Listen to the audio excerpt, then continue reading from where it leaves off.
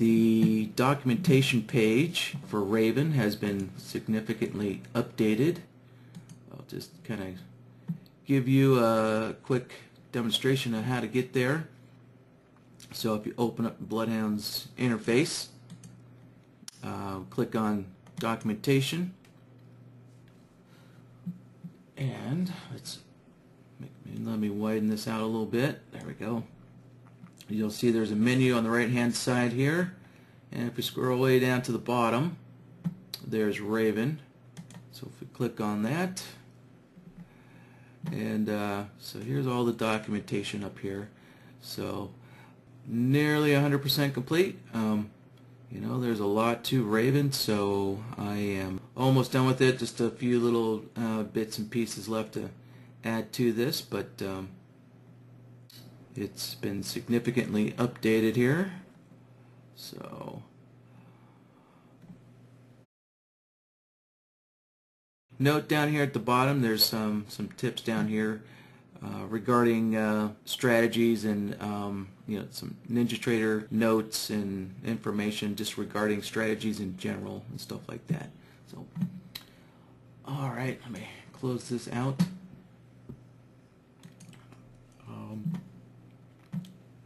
Today I do have a couple of questions that had come in yesterday that I will cover first, and then we'll address other questions that come in. So the first one I'm going to address this morning is the one that's on the left hand side here regarding the various pivots points here and how to identify them. Pretty simple conditions here. So we're looking for pivot 1 when the triggers are moving up, and for those of you who don't know what triggers are, this is a next gen terminology. So in next gen they have these moving averages here. It's the gray lines here that are closer to the price. So I do have a chart that's somewhat set up, and you can see I made them cyan, so these cyan lines are representative of the trigger lines there. Alright, so that'll be the first question, and then once we're done with that, we'll get to a SIF's question here on figuring out this special type of reversal situation, which involves the Keltner band as well. So, alright, with that, I guess let's get started here. As if is asking, can I use trigger lines instead of HMA?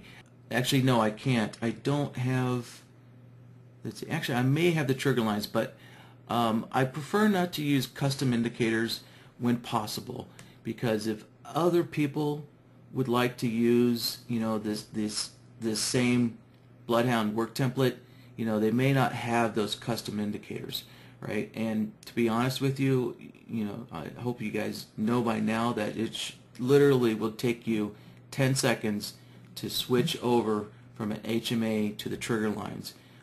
You know, so if I'm not using the exact same indicators, I mean, quite literally, all you gotta do is just go over here. You know, I'm going to use a comparison solver.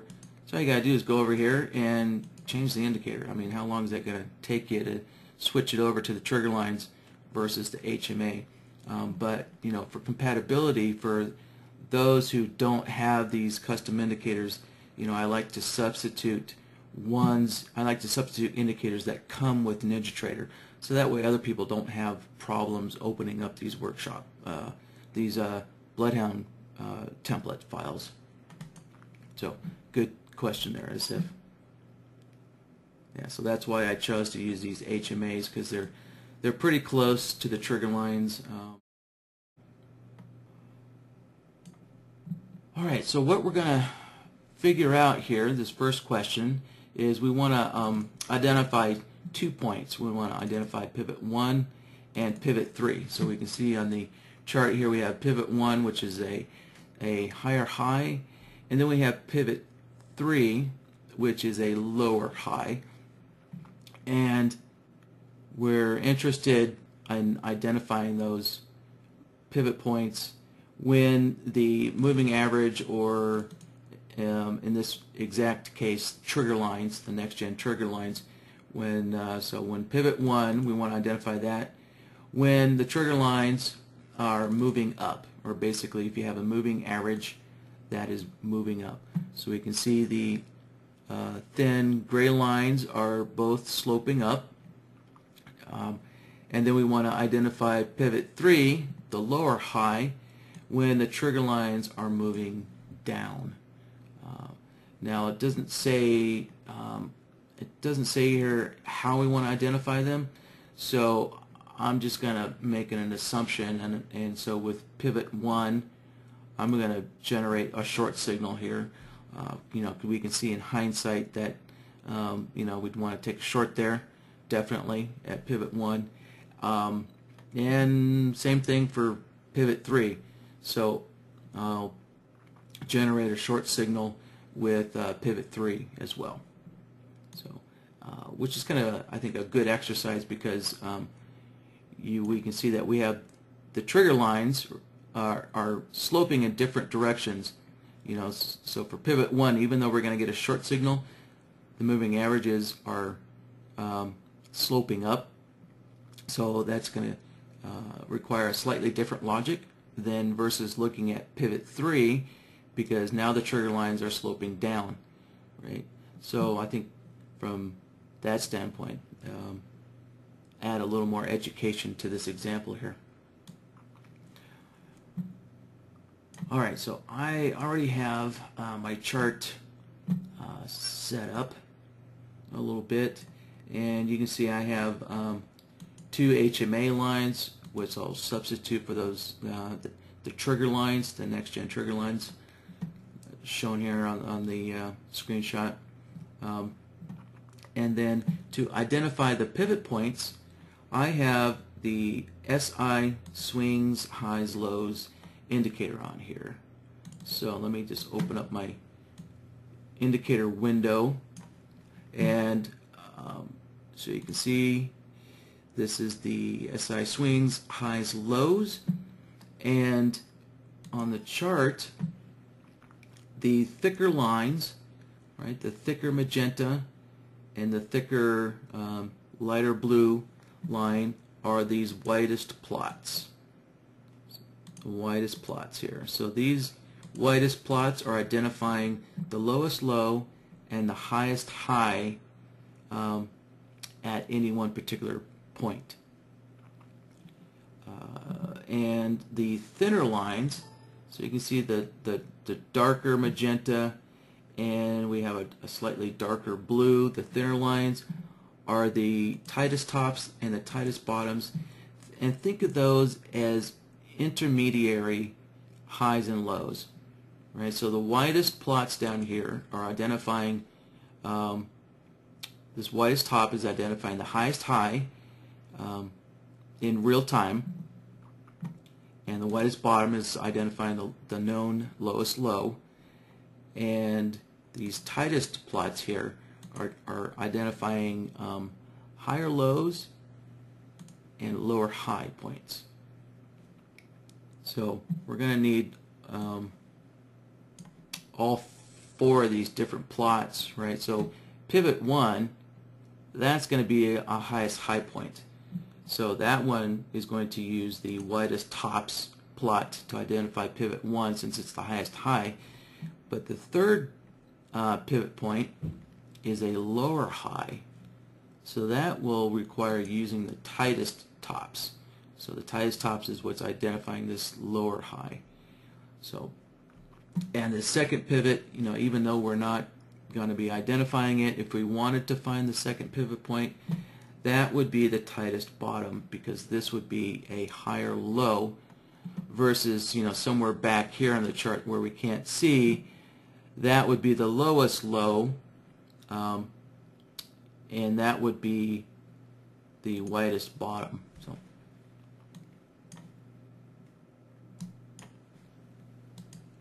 alright, so with our chart set up, let's see, the first thing we want to do is start by naming our BloodHound file.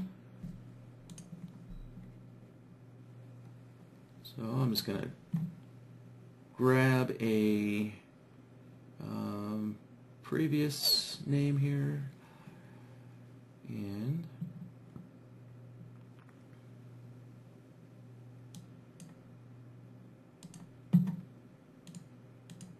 alright, and put today's date in there, the 28th.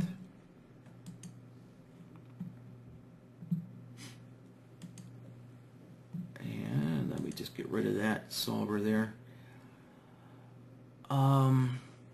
Alright, so I like to kind of start simple. I like to keep it basic. And so some of the simplest conditions here is when we're looking for our moving averages to be moving up or our moving averages to be moving down. So let's start with that simple condition there. All right, so I'm going to switch over to the Logic tab.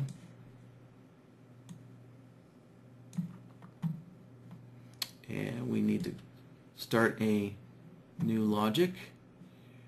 And so we're going to be finding pivot 1 first. And since we're looking at a moving average slope, looking at the slope of the moving average, we'll just use the slope solver. Let's plug that in there. And I am using an HMA 25 and an HMA 35 here in substitute of those trigger lines. So I'll just switch this moving average over to the HMA, and we'll change the period to 25, and we don't have to worry about selecting any plot. There's only one plot available, so we're good there.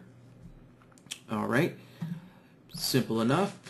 We can see we're getting a long output when the HMA is sloping up and a short output when it's sloping down.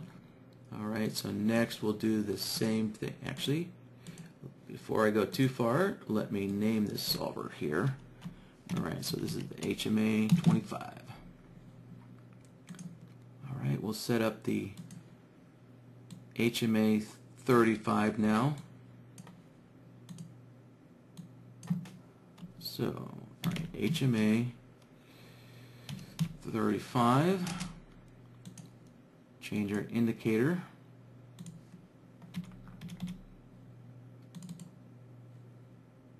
Change the period. And there we go. Alright, now I'm going to make another assumption here. So I'm making several assumptions here, so that's why I ask when you write in your rules that you be as explicit as you possibly can. You know, because it just says when the triggers are moving up. So since you're using plural, the plural of triggers, I'm assuming that the triggers have to be in agreement. So to make the triggers in agreement, I'm going to use the AND node and connect them both in like so. And so now when we look at the chart, right, we can see when both of the trigger lines are in agreement, and whenever there is no racing stripe, then that means the trigger lines are not in agreement. And so therefore there won't be any signals occurring. Alright, so one of the conditions has been met. Alright, so we found when the moving averages is moving up or moving down. So the next one is to find pivot point 1. One thing I noticed that really kind of makes this pretty simple is, right, this is a Renko bar here, and it looks like some kind of special named full Renko set to an 8-tick. So it kind of looks like from, let's see, the 8-tick looks like it's referring from the open of one bar to the close up of the next bar. The reversal size appears to be 12 ticks in the reversal size because the body of these bars appears to be 4 ticks. So I have been able to recreate that bar type with using the backtest Renko. Right, so you can see I'm using the backtest Renko, and I set the bar size to 4 ticks, the new trending bar size to 4 ticks, and a reversal of 12 ticks. And so this looks pretty close, if not exact, to what was on the screenshot there. And when you're using these Renko bars, they are really convenient with the swing indicator because you can see that these swing points, or these pivot points, are identified almost immediately. So you can see as soon as we get this reversal bar here, as soon as this reversal bar occurs, the next bar after, the swing indicator is able to identify that. Right? Same with this reversal bar. The swing indicator is able to identify it immediately afterwards. We can see here that once in a while we do have like a 1 bar delay, like right here.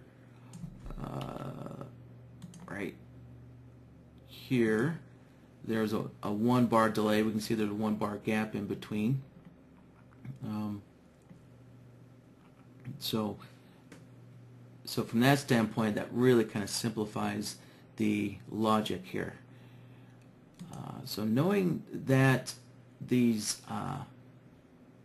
pivot points are identified nearly on the next bar after, what I can do is I can do a simple comparison here. So I'm going to compare the value of the swing indicator to the value of the previous bar's high. Right? And so that will help me identify a higher high. And at the same time, if I look back down here on this chart, if I compare the swing indicator's plot to the low of the previous bar, I can see when a lower low has occurred. Right? So I can compare these two values to each other to find these tops and bottoms. So that's what I will do right here. And actually, hold on. Let me see. I found a spot on the chart that looked very close to the screenshot that I was sent. Let me see. Let's see. I marked it somewhere on here. Here we go. Yeah, so I marked it last night with this white rectangle around it. Let me get this out of the way.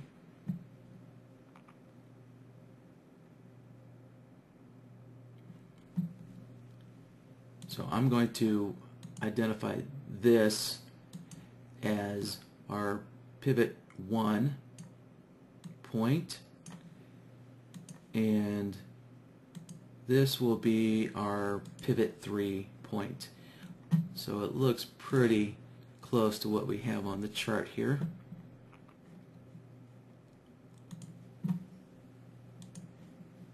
Alright, so once again, I'll be comparing the indicator value, the swing indicator value of this thick blue line, right, is going to be the widest tops plot, and I'll be comparing it to the high of this reversal bar. So let's drop down a comparison solver.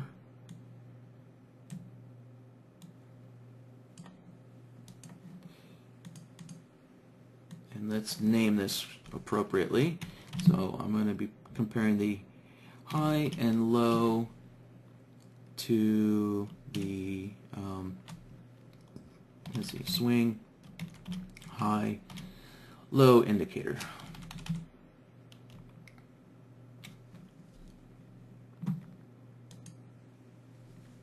Alright, so indicator A is going to be our high and low plot.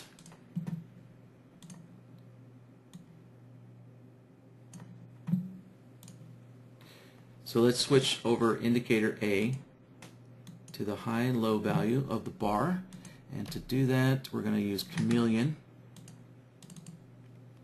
So with chameleon I have the high and the low plots.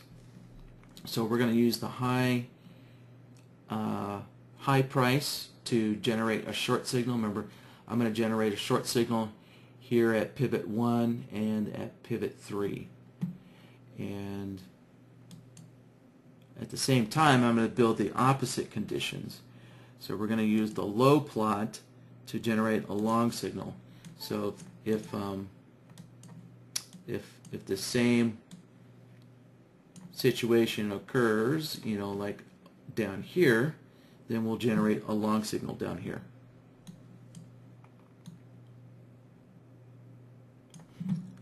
Okay, so we have, and also keep in mind, we need to set the displacement to 1 because the swing indicator here starts plotting right on this bar, but we're comparing the value of the swing indicator to 1 bar back. So we have to use a displacement of 1, which means, you know, look 1 bar back. Look at the value of the high and low price of 1 bar back. Alright, now indicator B will be our swing high-low indicator.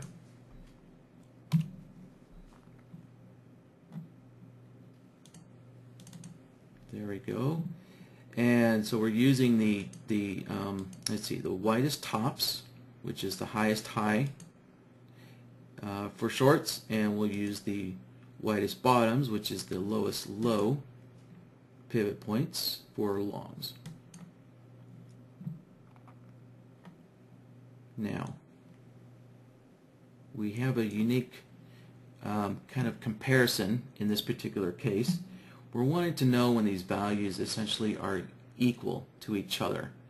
So you'll notice that BloodHound, the comparison solver's default output, right? It's giving us this long signal here and the short signal here, and that's because it's not checking to see when these values are equal, right? Remember, our long output and our short output, they're defaulted to look for when the indicator A here is greater than indicator B. So right now the way the outputs are set up is we're comparing, you know, one value to be greater than the other value. But we're interested in this condition here where A and B are equal to each other, are essentially equal to each other. So what I'm going to do is clear these out, the default outputs out, set them to 0, and we're going to use this neutral condition for the output. Right? And so now you can see that when the high and low of the bar is equal to the plot, now we're starting to get the signals that we're looking for. But also you'll notice that look what happens here. When price punches through one of the swing indicator, you know, plotted lines, we're getting a kind of a false signal. So we need to filter this signal out. We'll get to that in just a moment. You know, so you know, while this looks like it's working nice and good, you know, I know kind of from my programming experience that especially with NinjaTrader, and it's not NinjaTrader's fault. It's really it's kind of a bigger programming issue, and with the CPU's math processor and stuff like that. So you know, I don't want to blame NinjaTrader, but in working with NinjaTrader kind of helps expose this little technical glitch that happens once in a while when you're making equal comparisons.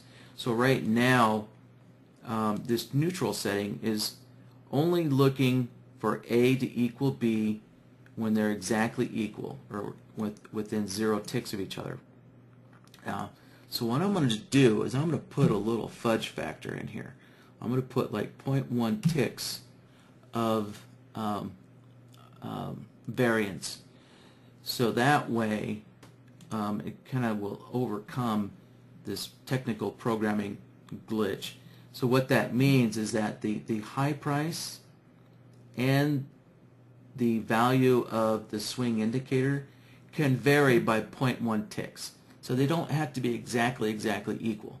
You know, in programming language, if I left this to 0, it has to be equal all the way out to like 16 decimal points. And that's kind of where the problem comes out, is when you compare stuff out to 16 decimal points, for some unknown reason, you know, sometimes they don't exactly equal each other. So when I put in this little fudge factor, it kind of breaks or gets rid of that 16 decimal point, you know, glitch that happens sometimes.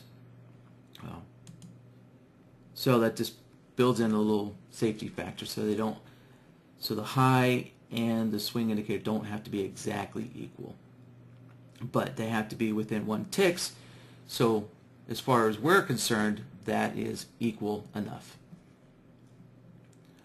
Alright, so we've taken care of, you know, finding this higher high and these lower low points. Now we need to work on getting rid of this guy right here. And so one way I can do that is I can look for this reversal point, right? So these pivot points, they're all reversal points, right? Price is reversing on each of these pivot points, right? That's part of the definition of a pivot, is price reversing. So I can add that into a part of my requirement. So I will use the inflection solver, which an inflection is just a mathematical term for like change in direction, or in our case, kind of like a reversal in direction. So I will look for price to reverse in direction, or inflect. And since I'm looking for price, I will change this over to the closing price. And let's take a look here.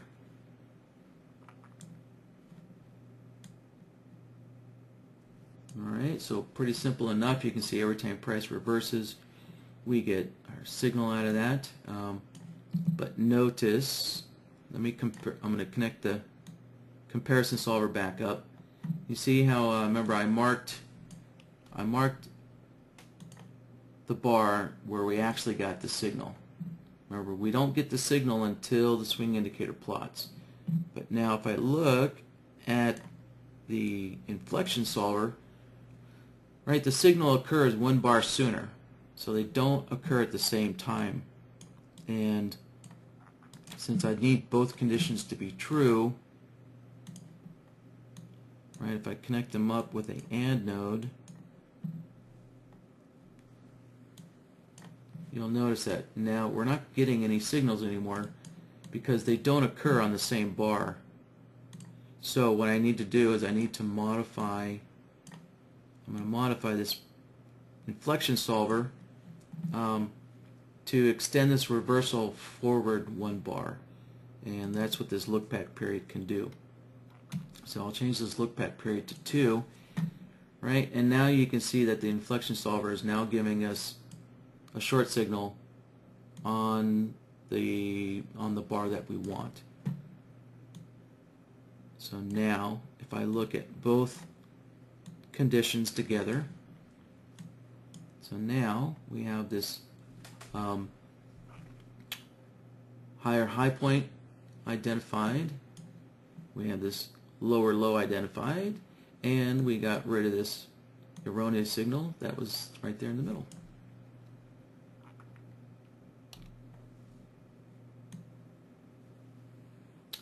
right. Let's see, now what we need to do is connect these two together.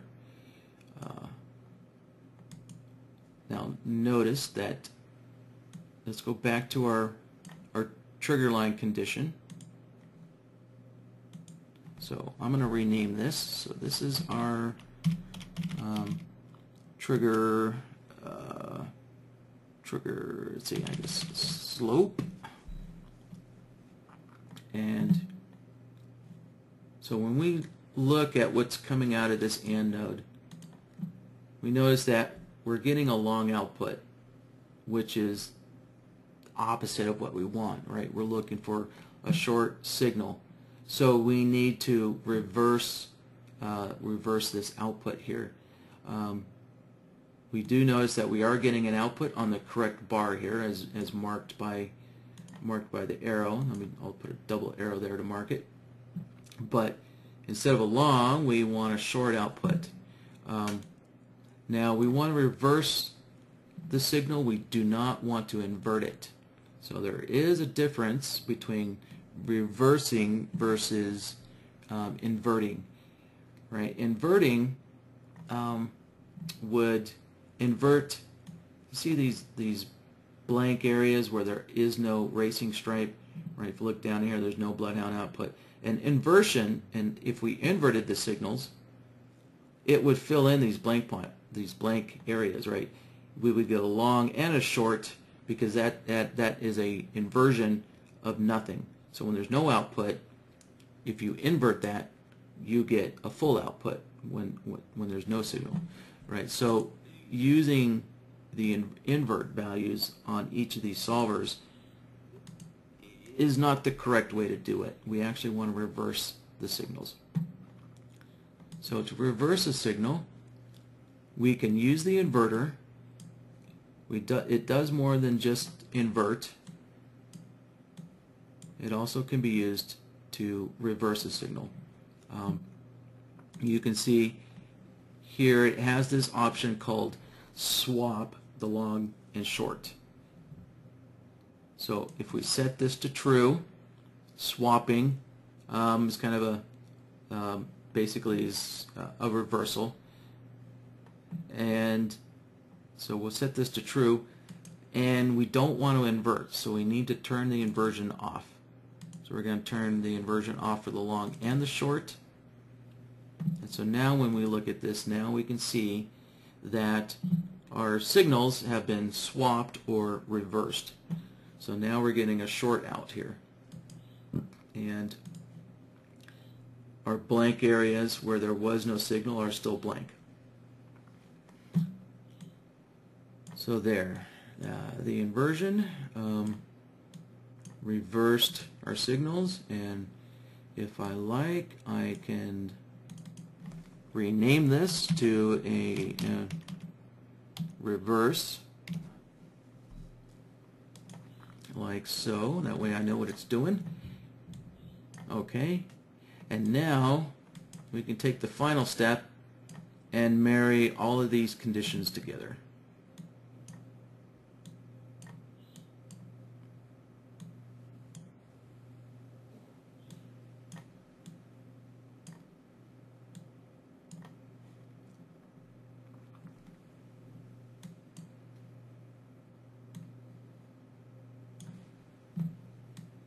Alright, so there is pivot 1 identified. Pivot 1 has been identified. And kind of here's like the opposite as well. So this is the would be the lower low reversal of pivot 1. And you'll see that we do have other signals here.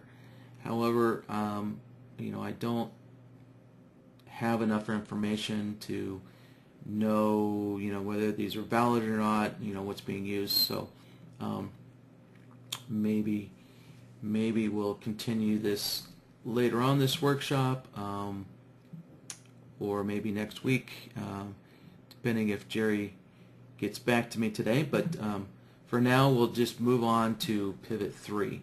So now we'll move on to finding pivot 3 here.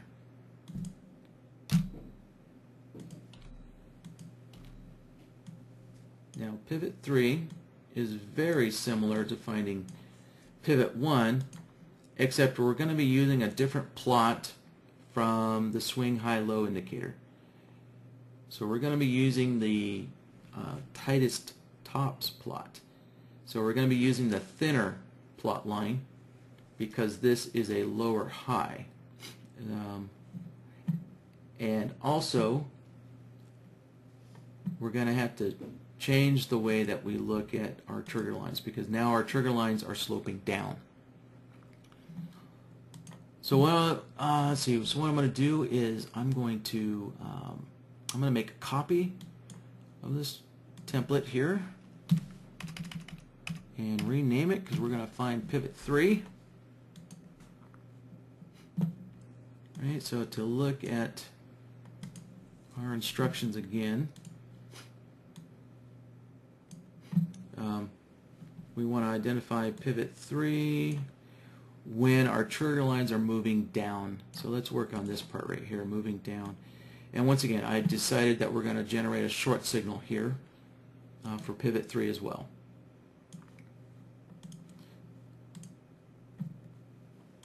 Let me slide this over.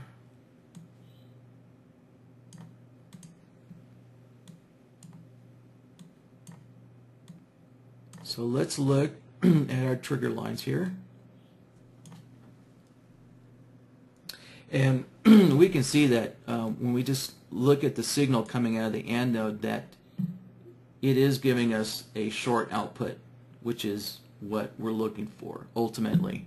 Right? The final signal, we do want a short output here. So this doesn't need to be modified using this inverter node. So I'm just going to get rid of it, and that part is good. All right. So our trigger line condition is already done for us. So the next step is to find the pivot 3. Right. So we just need to. We don't want to modify these solvers. If we modify these solvers here, what happens is it also modifies the solvers on this logic template. Right? They're the same solver, so if I modify one, it modifies the solver across all of my logic templates. So really, if I want to modify one of these guys, I need to make a new one. All right. So, and I know I need to make a new one because remember, this comparison solver is looking at a different plot line. So when I open up the swing high-low indicator here, right, it's looking at our widest tops and widest bottoms. But for pivot 3 on the chart, we want to use the tightest plots here. So I will have to change that. And so that's going to require me to make a new solver here. But what I can do is I can take a little shortcut. So I'm going to take this guy, so because it's almost basically it's set up for me already, right? This guy already has the correct output set for me. It already has the high and low for chameleon set, right? So what I'm going to do is I will make a copy of this solver, and you know, I should kind of modify the names a little bit here. So how about if I call this P1 for pivot 1, and I'll name this guy, this solver, P3 for pivot 3. Now I can tell the two apart. So I just made a copy of it. So the next thing I'll do is, let's see, first let me make sure I've got the correct logic template selected. So we're on the pivot 3 one. So I'm going to remove this off the board, and I will add that P3 one, the new one down here, and I'm going to connect it up to our result node while I get this solver set up correctly. So what all I need to do is just switch this over to the different to the different plots. So remember these plots, this plot is identifying higher lows, and this plot is identifying lower highs. And as soon as I switch that over, right, I can see now that all these little intermediary swing points are being identified here. And now this higher high is not being identified, and neither is this lower low. And we have this erroneous signal here because we're just looking at this one solver. Remember, we're just looking at this one solver. So remember, the way that we got rid of this erroneous signal right here is we used the inflection solver at the same time. Alright, so let me connect this guy into the AND node, and we'll take a look at the AND node. So this is both solvers connected together, right? And so now I got rid of that erroneous signal there in the middle of the trend, and now we just have our essentially our pivot 2 and pivot 3 identified. So next, I think all we need to do is just connect everything together into one last AND node. And there is our pivot 3. Just like so. And that was it. For those of you who know about how AND and OR logic works, you probably realize that I could take these solvers, essentially I could take all 4 of these solvers and just connect them all into one AND node if I want. Right, so when you have a bunch of AND nodes connected together like that, essentially it's the same thing. It's the equivalent of just having one big AND node. So I don't have to use 3 separate AND nodes if I do not want to. But I do just because it helps visually. It helps you see, the different logics. It helps you separate the different conditions, right? So this AND node, is representing the conditions of the trigger lines, and this AND node is representing the condition for essentially pivot 3. So that's what this guy is doing.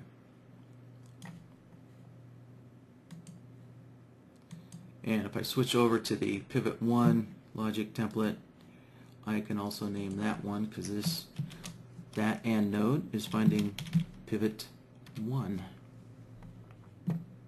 So, by keeping all these AND nodes separate, I can name them. So that way I know later on, what kind of the condition is that these logic nodes are finding for me. However, in pivot 1, because I have this reversal in between, I can't connect all of my solvers into one AND node because we do have this reversal condition in the middle here. So that concludes the first question here. So before I move on to Sif's question, let's see, Jerry wrote in a quick question here. So he's asking, so if I get a correct pivot 1 and pivot 3 comes, that is what I want to show. Oh, okay. So it sounds like ultimately what Jerry wants is the last signal from pivot 3 only. So finding pivot 1 was kind of like the first criteria for the trade setup, and it sounds like pivot 3 is when you actually take the trade. So I think what, okay, Jerry's saying yes. All right. So what Jerry is looking for is that finding pivot 1 is kind of like the pre-setup condition, and you don't really take the trade until you get to pivot 3. So to build a final signal, right, we need to marry these two conditions together. All right, so we can do that.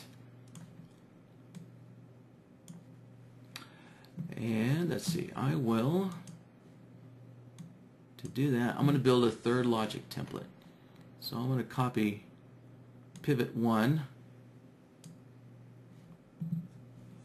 and I'll just name this pivot 1 plus 3.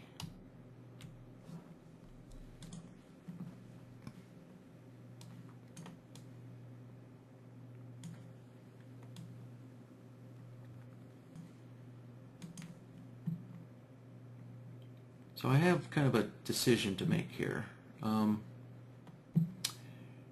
You know, how do I connect these two signals together? So I have pivot 1 and I have pivot 3. So I need to marry these two signals together.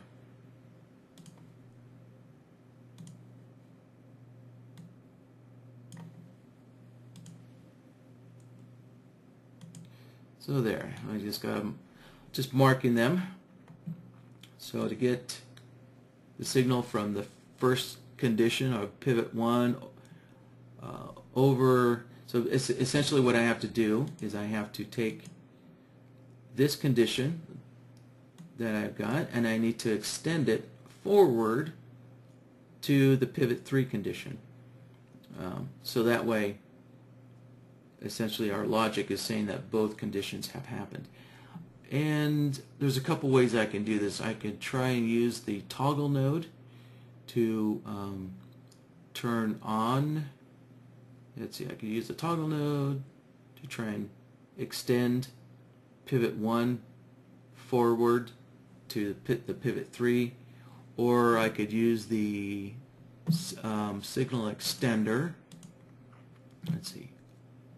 So I could use the toggle, which is probably a little more complicated, or the signal extender. That's a little simpler.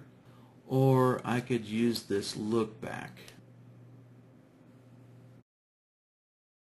I'm going to build, let's see, let me name this. So this is, I'm going to build pivot 3 on here as well. So this is pivot 1.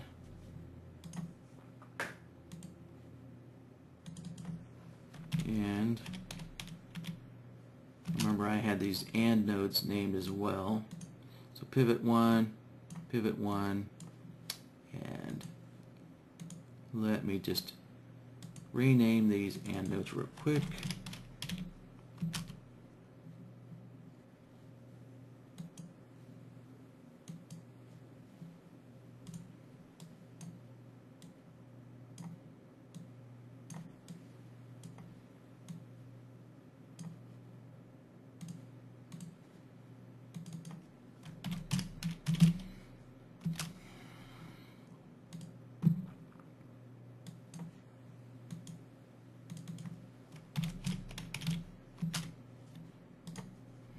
Alright, everything's named, nice and tidy. I'm going to rearrange my logic nodes a little bit. So because this trigger condition is required in finding the pivot 1 and pivot 3, I'm going to put this in the middle.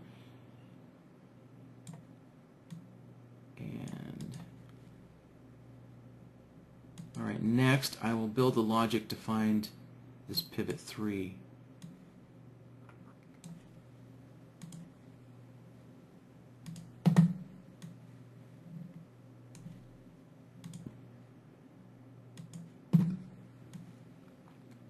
So essentially I'm just kind of reassembling the logic to find the pivot 3 condition here.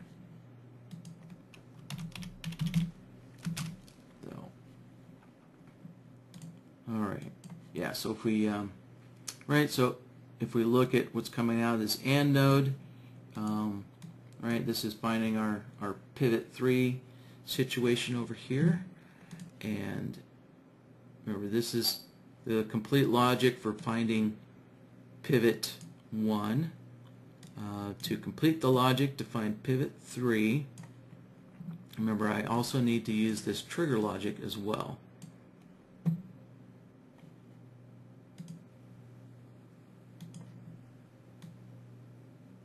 So what I will do is take our trigger condition, our trigger logic, combine it with our pivot 3 logic, and now this will find pivot 3.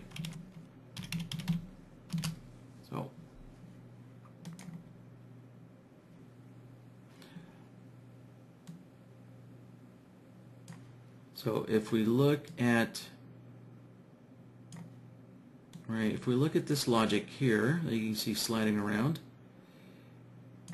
this logic now is exactly the same as what I built on this pivot 3 logic template. Right? So it's this exact same logic. So all I did was just rebuild it right down here. So now you can see why I put this trigger logic in the middle, because it's used for both pivot 1 and the pivot 3 condition. Alright, so now we're ready to drop the signal extender in. Kind of shrink things up a little bit.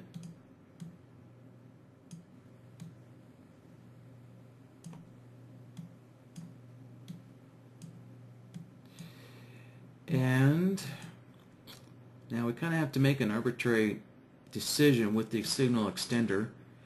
I have to make an arbitrary decision of, how many bars forward do we want to extend the signal. So we can see right now, that the signal extender is set to 5 bars by default, right? So I can see that I have 5 bars of a signal extender forward, and it looks like I need another 5. So I will just put in 10 for now. Realistically, you may need 15, you may need 20. That's an arbitrary decision you have to make yourself. To decide, how long are you willing to wait for pivot 3 to occur, to decide, if the trade is still valid. Typically the longer the time you wait from your precondition, in other words, this pivot 1 to pivot 3, typically the longer you wait between those conditions, usually the higher the failure rate is, of your final trade setup to become a winning trade.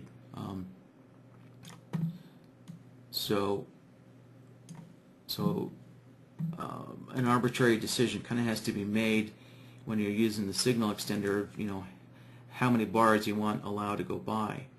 I'll just bump this up to 15 signals here to give us a little leeway.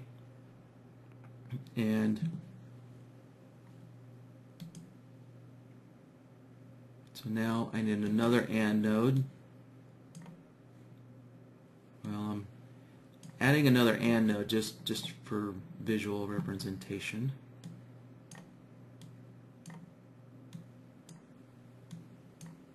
Alright, connect that AND node in, and then connect pivot 3 to this, and voila, there is the simple condition. So let's take a look at pivot 3 only, because pivot 3, right, is kind of what triggers the trade.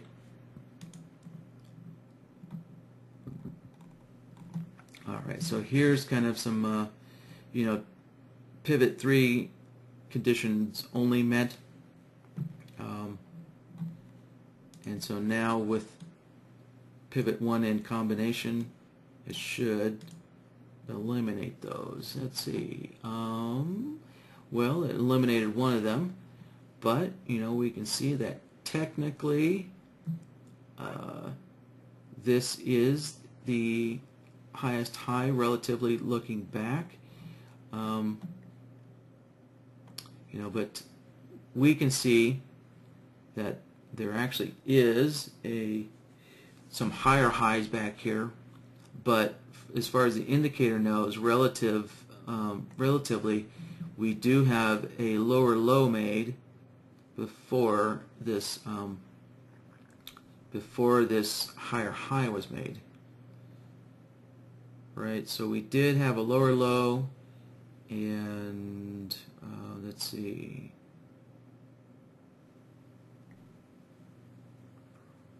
That we did have a higher low made.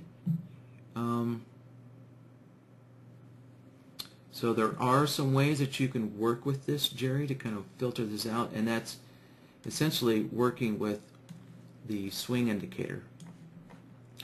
So what you can do is you can adjust the swing sensitivity a little bit, and also you can adjust the number of swings. So if I up this to, let's see, up to 5,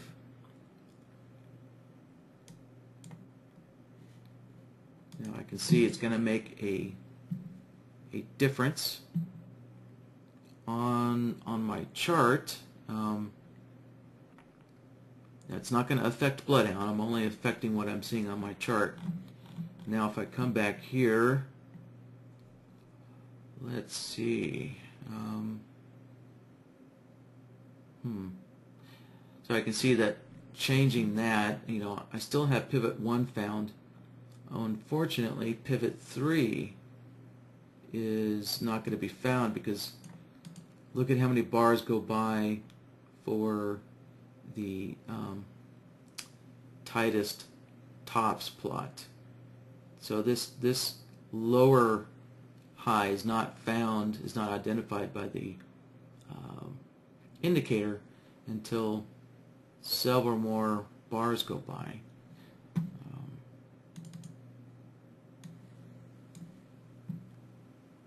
Let's try setting this to 4 and see if that helps. So maybe that will help. Let's take a look forward here.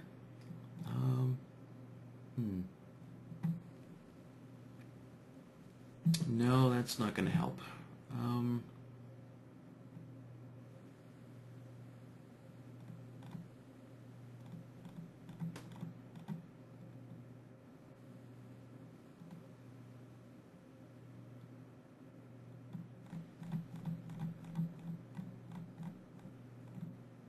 What I'm doing is I'm just kind of looking at the behavior of the indicator to try and figure out some other conditions that I can add to kind of filter out filter out this guy right here. But at the same time, I don't know, maybe this would be kind of a valid setup for you there.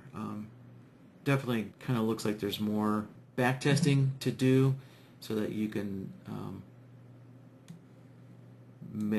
evaluate how it is right now, and then maybe apply some additional rules later on.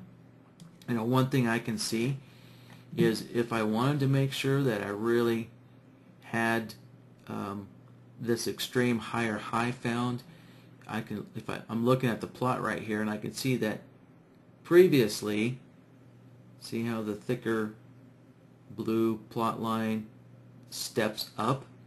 So that tells me I went from the previous highest high was a little bit lower than this highest high, right? So I had this stepping up increase in the indicator plot. So that's one thing I could possibly use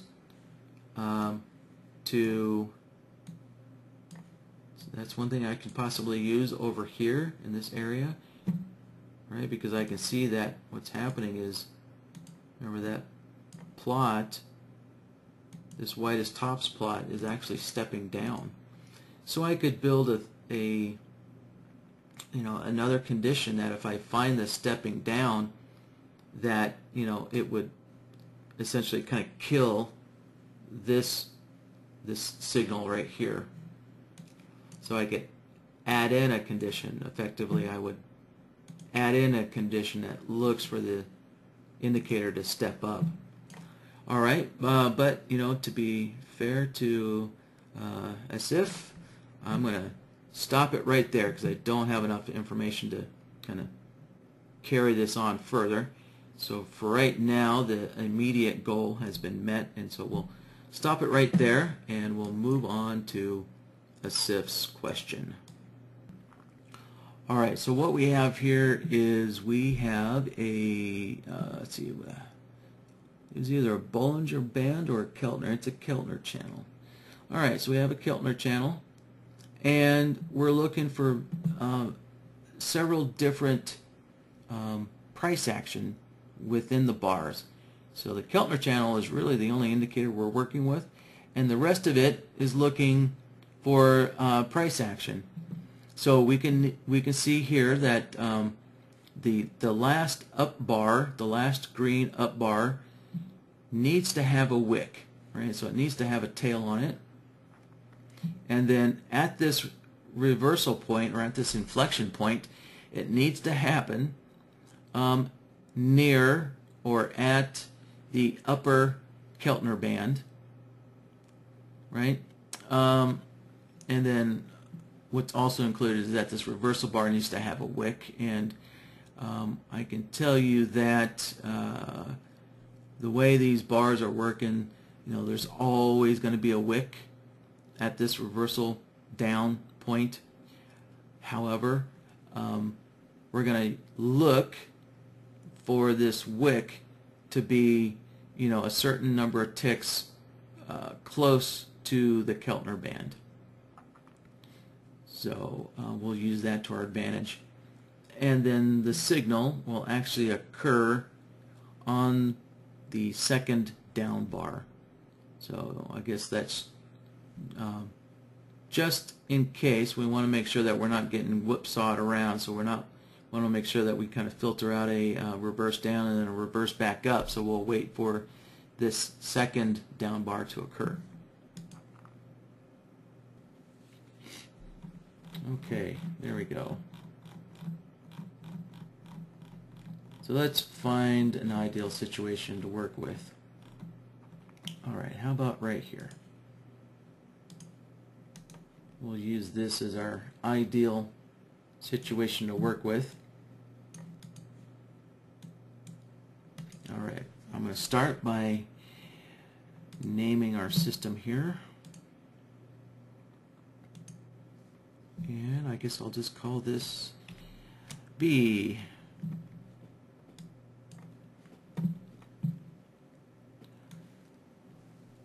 Alright, so now I have a decision to make. Which one of these conditions do I want to start looking for first? I don't see any of them as being really simpler than the other. Other than, well, I could just use for this, I'll look for this reversal in price first. That is definitely the easiest.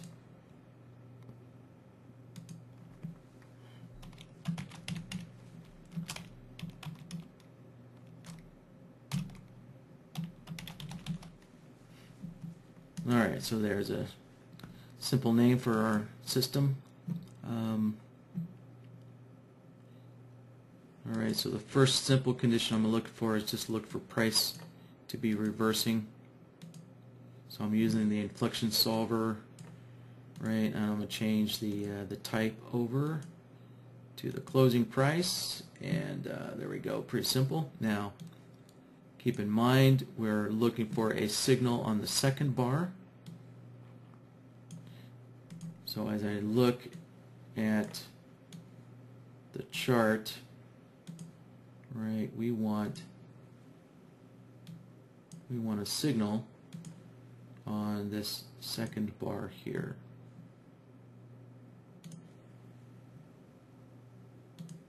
So I need to extend this reversal forward another, so there we go. Now that inflection solver is now painting a signal on top of the bar where we're actually looking for a signal. Alright, let me just name this.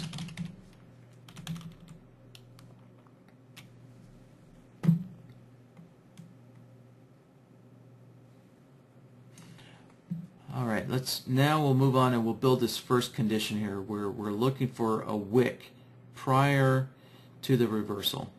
So looking for wicks, essentially what we're doing is we're making sure that the low of the bar is less than the open, or in the opposite situation, we're making sure that the high of the bar is higher than the open. Right, so we're making sure that there's a difference between the low to the open and the high of the bar to the open, and that tells us if there's a wick. Right, if the low and if you know, like all these bars here in the middle, if the low equals the open, then we know that there's no wick. So let's use a comparison solver to look for that.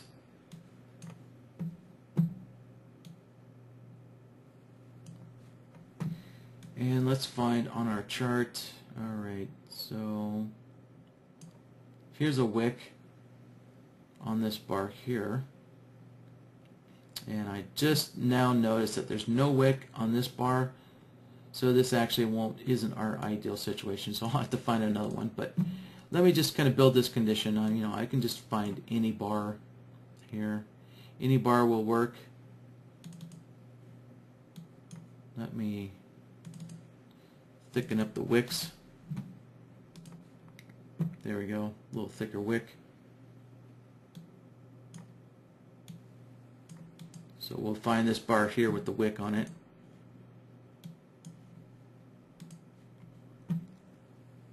Alright, so we're going to be making sure, like in this situation,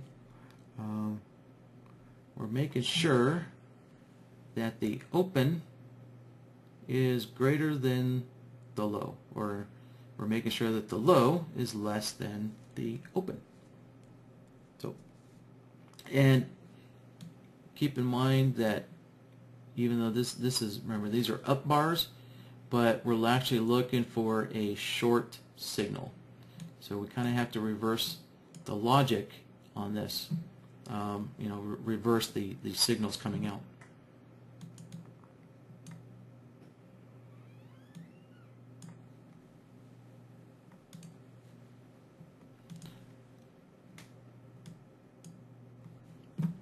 So I'm going to use Chameleon to get my price points. Oops, not BloodHound, Chameleon. There we go, one more down. There's Chameleon. And let's see. I'll start with the open. I'll look at the opening price first, and then compare it to the high and the low price of the bar.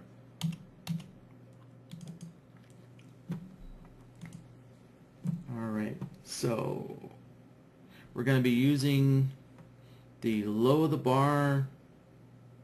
So when we have an up bar, we're comparing the low of the bar to the open, but we want a short output from that situation. So the low of the bar we're going to be using for shorts, and we'll be using the high of the bar for longs. And great. So we can see the default outputs for the solver are giving us kind of an opposite effect. So what I can do is clear this out. I'll clear my outputs. And essentially I think I just need to reverse them. Yep. So there we go. That essentially reversed them.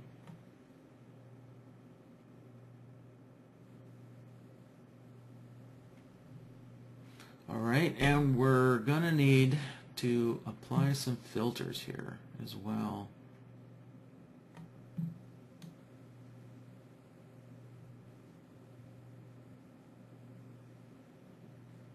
Yeah, so let's apply another filter. How about if we just use a simple one here? See, let's use the bar direction.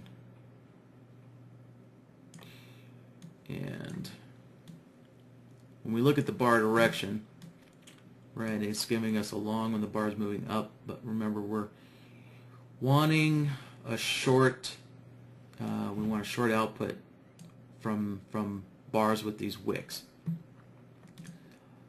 So let's see, let's do this the proper way.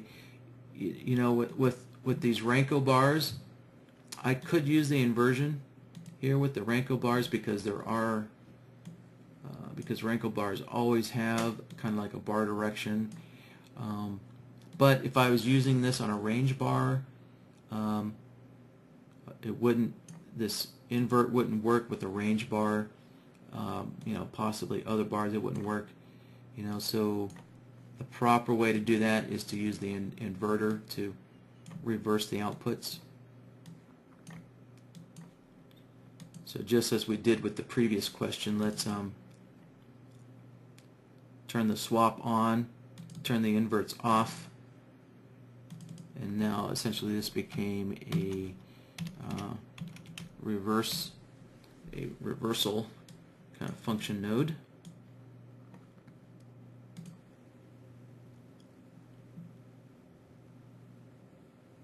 Alright, and let's marry these two conditions together with an AND node.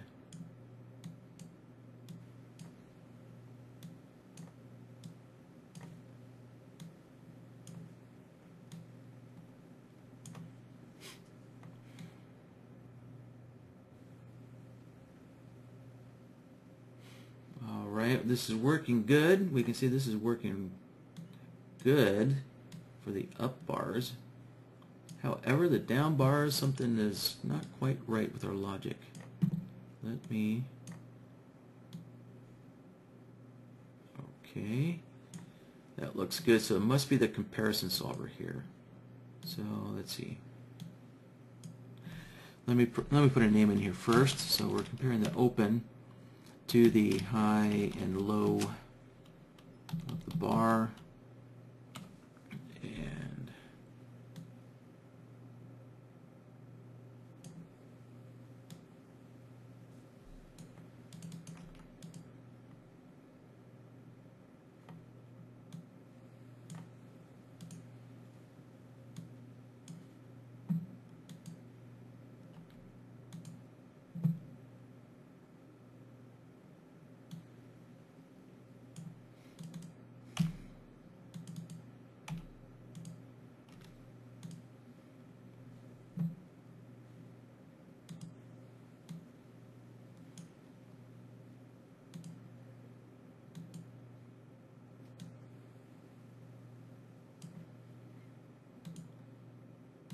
So I might have gotten, let's see, no?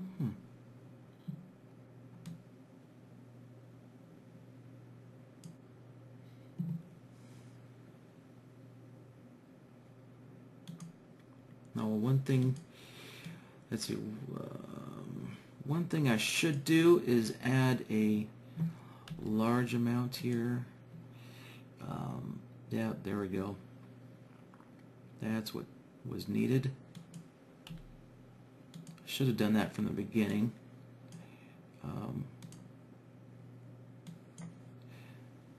Okay, let me go back to my my outputs here. So as I'm looking at my up bars, you know, I can see that you know what I should have done is in this large amount. Remember, we need the indicator A is representing the opening price. Indicator B is representing the low of the bar or the high of the bar. And for there to be a wick, there has to be at least a 1 tick difference between the two, correct? So if we look at how this reads, right, this says A, which is the open, is greater than B, which is the low of the bar, by 1 tick. So we need at least 1 tick difference between the open of the bar and the low of the bar to be a wick. So I should have started by putting a 1 tick difference in here. And you remember how when I was talking about how you know, this floating point issue with comparing things being equal out to 16 decimal points. So you notice when I set this to 0, it's working on the short side. Right? It seems to be working on the short side. You know, and that's because of this floating point issue that happens with, you know, software doing math. However, if I turn off my shorts and I work with my long output, see that issue is not happening with the long output. And so if we look at the long output,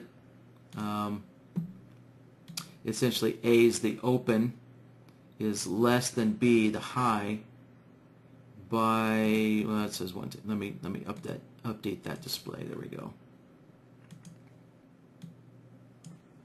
So when A, which is the opening price, is less than B, the high of the bar, by 0 ticks. You know, and so this is true. If we look at these bars here, if we look at these bars here, right, with no wick, the open and the high are 0 ticks apart. So that is true. So technically this is true. I should be getting this these long outputs here. You know, so while it's working correctly on the long side, because of that 16 decimal point, you know, floating point issue, it's not working correctly on the short side. You know, it was kind of to our advantage, but still that can add confusion to this. So what I'm going to do to compensate for that is I'll put in here 0.9 like that. And now as I set these up, right, so now look at when we have the long output on these down bars. So now I only get a long output on the down bars when there's actually a wick here. So now if we look at the filtered part, now it's outputting correctly. So I'll name my end node wicks, and so now we can see that whenever we have a wick, it's being identified.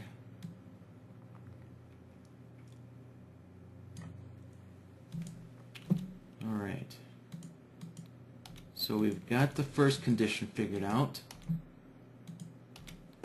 So if we go back to our screenshot here, so our first condition is looking for a wick prior to the reversal.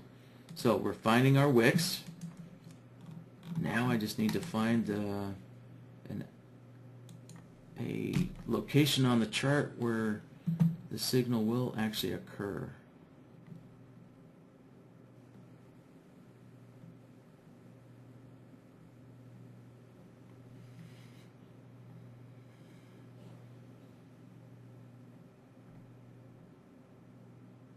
Here we go. Great, I found one. So right in here.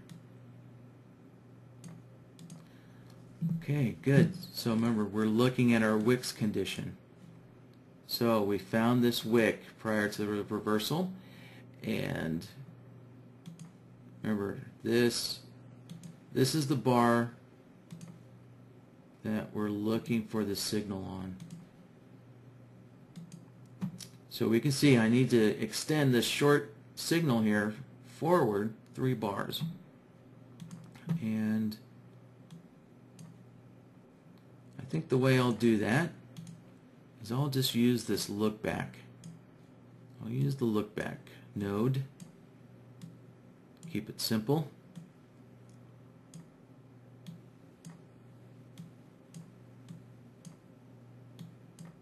Put that in there.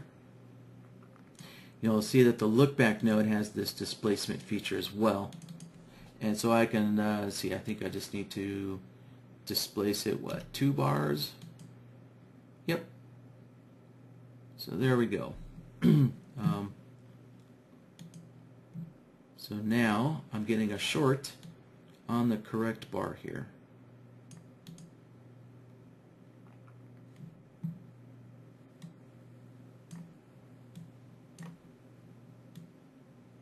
All right, let me add in our reversal condition.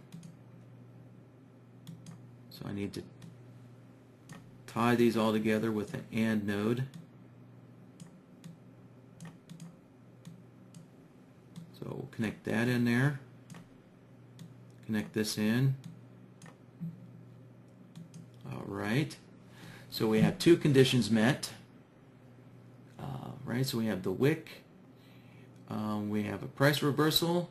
Now we need to find our third condition, which is looking for price to be next to the Keltner band here. So what we'll simply do is compare the high price of the bar to the Keltner band and make sure that they're within a certain distance of each other. So I'll grab a comparison solver and we'll work on just this condition by itself. So let's see, I'll put the Keltner band in indicator A, or the Keltner channel. And alright, so our offset is 4 and the period is 45, and we're using the upper band to generate a short signal, right? So when price approaches the upper band, we want to get short, so that means we're going to use the lower band for long signals. Okay, next in indicator B, that's going to be the high and the low price of the bar, so we'll use SI chameleon. And once again, so for the high, we're using the high of the bar to generate a short output, and we're using the low of the bar to generate a long output, right? So it's the high of the bar up here that we're comparing to the Keltner channel to generate a short signal. So, and so what we're looking for is we're looking for these two to be essentially kind of equal to each other within a certain variance, within a certain distance from each other. So once again, we're going to use this neutral output again. So we kind of have a running theme here in using this neutral output today. So let me clear out all my outputs here, set them all to 0, and I want to use the neutral, so I'm going to set this to 1. Now remember, right now they need to equal each other exactly. That's rarely going to happen. So let me put in a variance here. How about I'll put in a 2-tick allowance. And alright, so now we can see whenever the high of the bar is within 2 ticks, that condition is met. And so now what all that's left is, well, two things left. Let me put a proper name in here first. Alright, so we're comparing the high and low to the K band.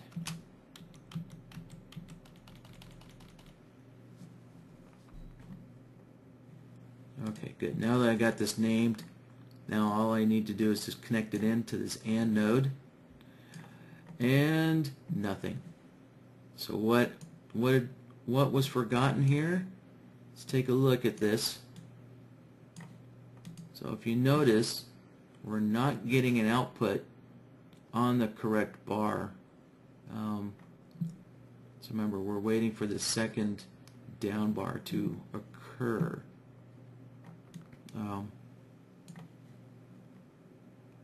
So we need to, there's two ways I can shift our signals forward, right? I can use the displacement that's built into this, right? So I could just say displace it by 1 and displace this by 1, and right, that did it right there. Or I could have grabbed just another look back node at the same time. So there's two ways I could have done that, right? I could have used this as is, and then I could just drop in a look back node, and it already defaults to a displacement of 1, right? So now we can see that the signal, right, or this condition has been shifted forward 1 bar on the correct bar. So that would work for us as well.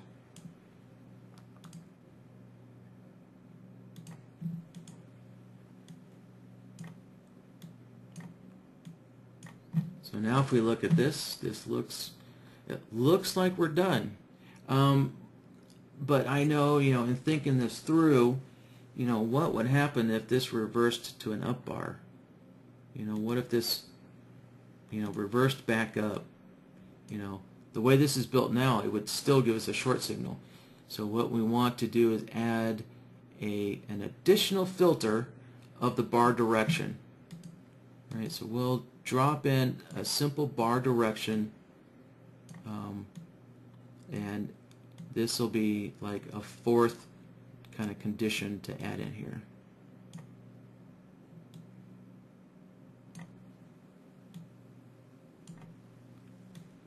And essentially, that is it.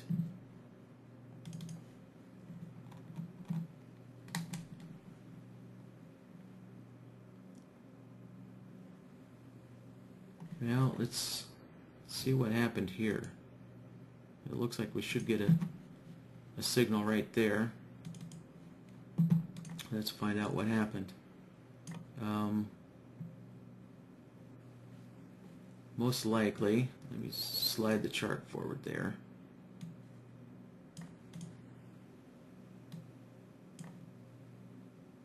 And so what I can do is I can connect all my various conditions in, right? So the bar direction is obviously working correctly. Let's take a look at the high and low to the band. Let's see, that's working correctly. And let's take a look at the wick condition, right? So remember, this is looking for wicks, and so there's where our problem lies. There was no wick prior to this reversal bar. So that's why this didn't work out. Let's see, there's no wick there. And let's see, no wick. Well, actually, we're not near the band or the channel. We're right in the middle of the channel here. Here we go. Oh, there is no wick. So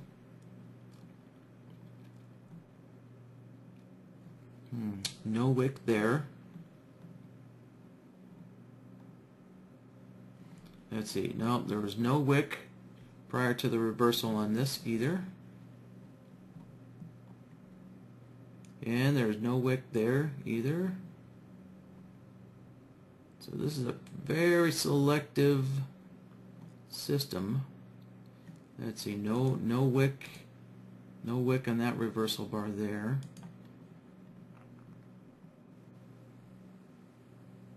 And that's all. I only loaded up like 3 days of data. But essentially that's it. Done.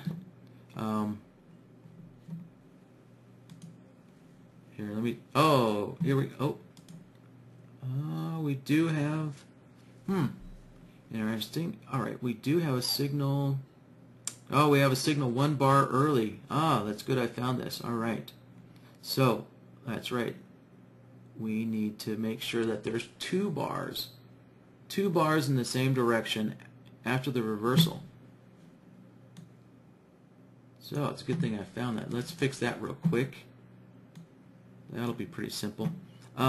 What we can just do is use this bar direction solver to fix that. So remember, this bar direction solver is just looking for one bar, but if we in any direction, if we change this to requiring to 2 bars in the same direction, right now you can see we don't get a signal until we get to the second bar in the same direction. You'll notice there's this mode right here. So right now it's set to percent.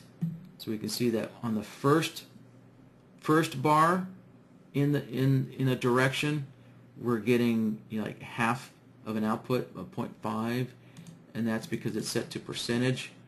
We can set it to all or nothing,